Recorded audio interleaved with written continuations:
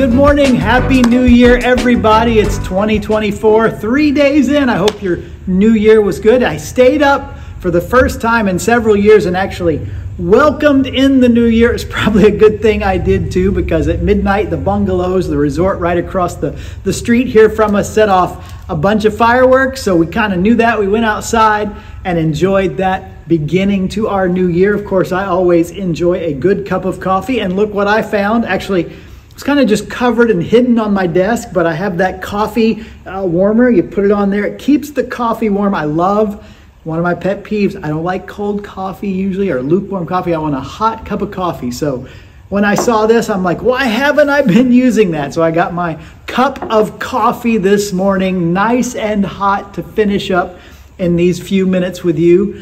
So just wanted to talk about, like we usually do, a few verses in the Bible. Before kind of the Christmas season, we were wandering through the gospel according to Matthew together, just looking at different things. And one of the coolest things in the Gospel of Matthew is the Sermon on the Mount. It's the most complete sermon we have preserved in the scriptures that Jesus preached. There are other snippets of his teaching and things, but this, Matthew, is 3 chapters, chapter 5, 6, and 7, of a single sermon Jesus preached. Like I said, call it the Sermon on the Mount. And we had looked at some of it. We're kind of toward the end. And as I was reading it to get ready for this, I came across what is, to me, definitely one of the most sobering, and maybe surprising is also a good word, well, some of the most surprising and sobering words of Jesus. They're in Matthew chapter 7, beginning in verse 21. Let me read them for you, and I think as I read them, you will sense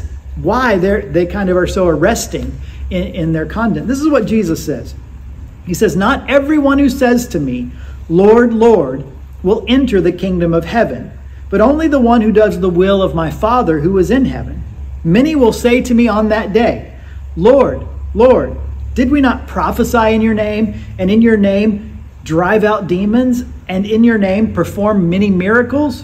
And then I will tell them plainly, 'I never knew you. Away from me, you evildoers.'" As you can see, pretty sobering words, pretty almost harsh words here. Now, some things we get. For instance, when he starts out saying, "Not everyone who says to me, 'Lord, Lord,' will enter the kingdom of heaven, but only the one who does the will of my Father who is in heaven." We know that, not just in a religious sense, but in any sort of sense. We have sayings that reinforce that. For instance, one saying we have is, "Talk is cheap." Or another saying, "Actions speak louder than words." So I could look at that first verse and go, yeah, that makes sense. Actions speak louder than words. You can say anything. I could say in the new year, I'm going to lose 50 pounds. I can say in the new year, I'm going to keep my office spotless. And you know the likelihood of either one of those happening? Slim to none. But I said it. No, saying it is one thing, or making the resolution, even out loud, is one thing. It's following through. It's doing the things that are necessary, whether it's diet and exercise to lose some weight, whether it's organization and planning that's required to keep something neat, whatever it is. We understand that. And so on one level, we read that verse and it's not surprising to us. But then it's the next part that really, really gets us, where he says, "Many will say to me on that day, 'Lord, Lord,'" but then what are they saying? They're saying all the things they did. They're talking about what they say, but then we see some actions. We see some pretty good actions: to prophesy, to drive out demons, to perform miracles. We would think, oh, those are all good things. Those are all church things. Those are all religious things. And how does Jesus describe those actions? This is the really remarkable thing to me. He calls the people who say this and who have done those things, he says, "Away from me, you evil doers." What? Now, I wouldn't call those things evil if I was just giving a list of things. I wouldn't say that those are things that are evil, but obviously, these are the words of Jesus. So he knows something I don't. He's trying to communicate something that maybe at first blush I wouldn't realize. And what he tells us is the very thing that's missing. So on the one hand, he says you can say whatever you want, but if you don't follow it up with action, your words are meaningless. But then in the second part, and really the most troubling or sobering part, is he says, even sometimes your actions can be meaningless, can be empty, or can be evil if there's something missing. The question is, what's missing? I'm glad that Jesus tells us what's missing. And he says it there in verse 23. Then I will tell them plainly. And here's 4 words. I never knew you. I never knew you. So apparently, what Jesus is emphasizing is not simply the action, even religious action. There's something more that needs to be behind or underneath our actions. And it can't be just lip service or mere words, and it can't be just duty or ritual or religious action. There's got to be something more. And the something more that he says is, I never knew you. Apparently that's important. In fact, I'm reminded of another verse of Scripture. Again, the words of Jesus. This is in John chapter 17. John chapter 17. Real quick, John chapter 17 is part of a very long section. You'll see a lot of red letters in chapters 13, 14, 15, 16, 17, or maybe 14, 15, 16, 17, that all happens in the context of what we call the Last Supper. Right before he's arrested and crucified, Jesus spends that Last Supper with his disciples. And there, John chapter 17 is called sometimes the high priestly prayer of Jesus. It records a prayer Jesus prayed in the midst of his disciples. And in John chapter 17, verse 3, here's what he says. He says, now this is eternal life. Hey, wait a minute, you got my attention. This is eternal life. We would say, if you were having a conversation with just about anybody, we would say eternal life is good. In fact, we might think of how much we try to have as long a life as we possibly can. My wife's grandfather lived to be 106 years old. That's a pretty long life. That's a remarkably long life. You know, you watch the Today Show, and I don't know if it's still happening. It used to be they'd have every day shout outs to birthdays, people that were 100 years old on that day. It's a pretty big accomplishment, 100 years. How much greater is eternal life? Now, this is eternal life. We want to live as long as we can. Eternity, yeah. And then we add to that the reality, when we say eternal life, we usually have it connected to our religious background. We think eternal life, particularly in heaven. We think of, to use a very generic and maybe sometimes meaningless phrase that we talk about with people that have passed away. We say they've gone to a better place. In our mind, eternal life is something that is good and forever. And that's what the Bible would describe as heaven. But Jesus says, now this is eternal life. And how does he define eternal life? This is eternal life, John 17:3, that they may know you, the only true God, and your Son, meaning Jesus, whom you have sent. What's the key? Knowing.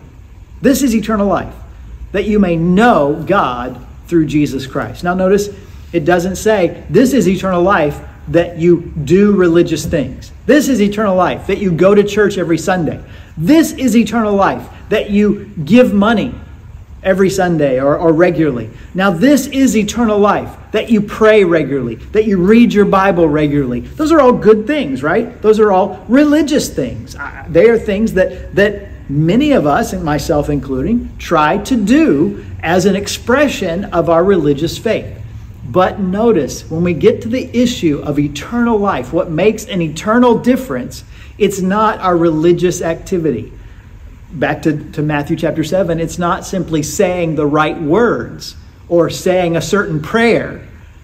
So if it's not a religious activity, it's not saying the right words, what is it? Well, there it is. Jesus says in Matthew 7, I never knew you. Jesus says in John 17, this is eternal life, that you may know me. So apparently there's something about knowing God. We would sometimes use the phrase, have a relationship with God through Jesus Christ. That's what we mean by knowing God, right? That we have a relationship with him. That the idea that Jesus came for our salvation, to die on the cross for our sins, to make it possible for us to be forgiven and have eternal life, it's really not just about, here's a perk, here's the pot of gold at the end of the rainbow, the reward that you get. No, it's about some new thing in our life, new characteristic of our life that involves us having a relationship with God, with Jesus Christ, knowing them. Now there's a difference, let me say this as well, between knowing somebody and knowing about somebody. And this is an important difference that religiously we need to talk about. Because I think a lot of people know about Jesus Christ. We just came off Christmas, and you can ask a lot of people, particularly in our culture, what is the religious significance of Christmas? And they'll say, well, Jesus was born. They might even say in Bethlehem. And they would kind of know about Jesus. Same way, you could ask me about George Washington or about Abraham Lincoln or about, I don't know, any number of other people in history, and I would know some facts about them, but I do not know George Washington personally. I do not know Abraham Lincoln personally. We could even bring a modern person, somebody that is maybe your favorite sports star. You know, I'm a big football fan and watch football. Maybe your favorite quarterback or your favorite player on your favorite team. I can know a lot about. I can list off all the stats, but do I know them?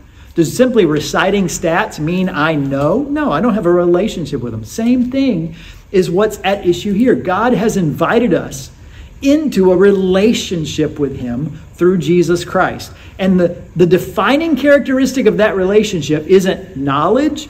It's not words that we recite, lip service. It's not even religious ritual. The defining characterization of that relationship is that we know him. We know him. Not about him. We know him personally. That's why he's revealed himself through the Bible. That's why he invites us to pray, to have conversations with him, much like you have conversations with your spouse or with your best friend that cements the relationship. We have that same opportunity. And I think that's the beauty of Christianity, is that God invites us not simply to a list of rituals, not simply to some incantation that brings blessing, but to an intimate, ongoing, growing relationship with him, that we can know him. I hope in this new year you know Jesus Christ. My resolution every year, maybe it's stated, maybe it's not, maybe it has steps to it, is that I will come to know God better through Jesus Christ, that my life will show an increasing awareness and intimacy with the God who loved me, who sent his son to die on the cross for me, and who is my Savior and my hope for eternity. I hope that somewhere in your resolutions, formal, informal, stated or unstated, explicit or implicit, is the idea that you're going to get to know Christ better. If you've never made a decision to know Christ, we invite you to come learn more about him, to learn who he is, what he has done, and how he has provided for your salvation. That's what we talk about every time we get together, Sunday mornings or any of the other times. We're focusing on the goodness of God as he's revealed himself to us through Jesus, so that we might have a relationship with him, not just here on this earth and however many years we have, but forever and ever. We might have eternal life knowing our eternal God. If you don't know him, we invite you to be a part of us. Sundays, 9 a.m. is our worship service. That's kind of the front door where we kind of get in. We stream it over the internet. You can maybe check us out that way, but we'd love to have you join us in person. Either way, my prayer for you in the year 2024, if you don't know God through Jesus Christ, that you'll come to know him. And if I can do anything to help you, drop me a line, drop an email, call the church office. I'd love to do that. Or if you already know him, that you'll get to know him better, that your relationship with him will grow and become deeper, and that you'll realize that that's the key. This is eternal life, not religious ritual, not lip service, not even some sort of obedience to certain things. It's to know God, to know him personally, to know him well, and to grow in that knowledge of him. That's my encouragement for you this January 3rd and throughout this new year. Hope you're having a great first week of the year, and I do hope to see you soon, maybe in one of our worship services. So if not, until maybe Sunday morning at 9 or until next Wednesday when we meet online, have a great week. Talk to you soon.